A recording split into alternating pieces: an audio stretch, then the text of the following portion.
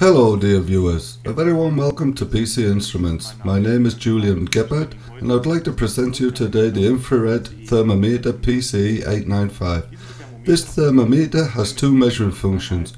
For one is the infrared measuring function and a measuring function using an external thermal element. The measuring area by the infrared measuring function covers over minus 35 degrees Celsius to plus 1600 degrees Celsius.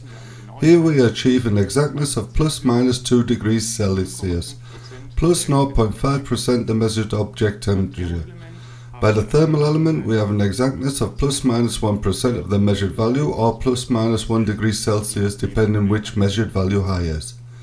The degree of emission of the device is settable using the keys. This goes from 0.1 to 1.0. The spectral range is set for all common surfaces. That means it covers from 8 to 14 micrometer. When we measure our surface with the pyrometer, the device has a triggering time of 1 second. The measuring spot ratio between the thermometer and the surface is 60 to 1, which means that at 60 centimeters the measuring spot is 1 centimeter in diameter. Thanks to the cross layers of the PCE-895, between the measuring points, the measuring area is always shown. I will just take a measuring function. The device is fitted with a memory. This can be read out using USB, but also over a micro SD card. Here we can put into the device maximum 8 GB.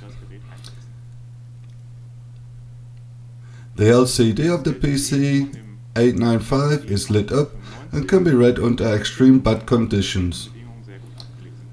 The device is operated with two AA batteries, which are in the delivery. Furthermore, in the delivery you can find a USB cable to read the memory, a software, the micro SD card, and as always a user manual. By pressing the middle key of the device, the different measuring functions can be set. Here the emissions degree can be changed. Maximum, minimum and a difference measurement can be done. The average temperature, what has been measured, a high and low alarm. And when PRB is shown in display is the temperature of the thermal element shown which was attached before. All further technical information as well as downloads, the software and the operation manual you can find at our website at www.pc-instruments.com.